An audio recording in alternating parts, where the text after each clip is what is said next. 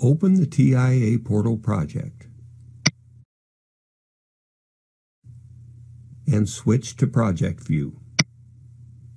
In Project View, expand the Online Access menu item. Locate the network protocol that the remote I/O device is connected with and expand the menu item. Double-click Update Accessible Devices.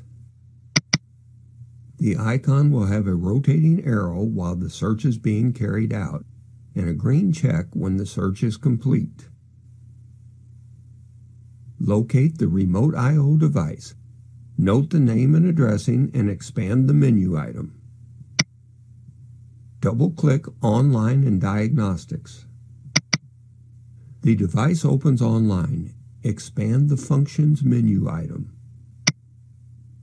In this case, we will reset the device to factory settings to clear all past programming from the device. It may not be necessary or desirable to reset the device. If not, skip this step and proceed to reset the IP address.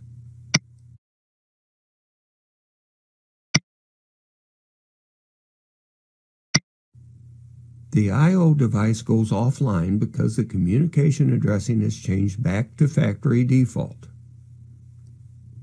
We will now go back online with the device to set the proper IP address and assign the system name for the device. Double-click Update Accessible Nodes once again. Note the rotating circle as the search progresses. The remote I/O no longer has a name. It is identified by the MAC address only. Expand the menu item. And double-click Online and Diagnostics. Expand the Functions menu item and click Assign IP Address. Enter the IP address and subnet mask to match the application requirements.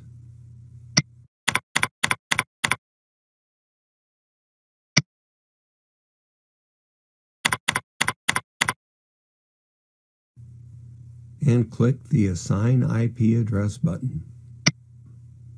Now we will give the device a unique name required for the network application. Click Assign Name from the Functions menu.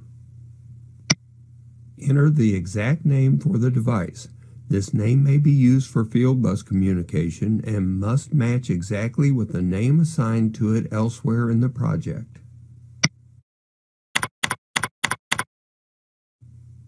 When the name is entered, click the Assign Name button. We will need to verify that the correct name and IP address have been assigned to the device. Double-click Update Accessible Devices once again to repeat the search. The search verifies that the I/O device now has the proper IP address and system name.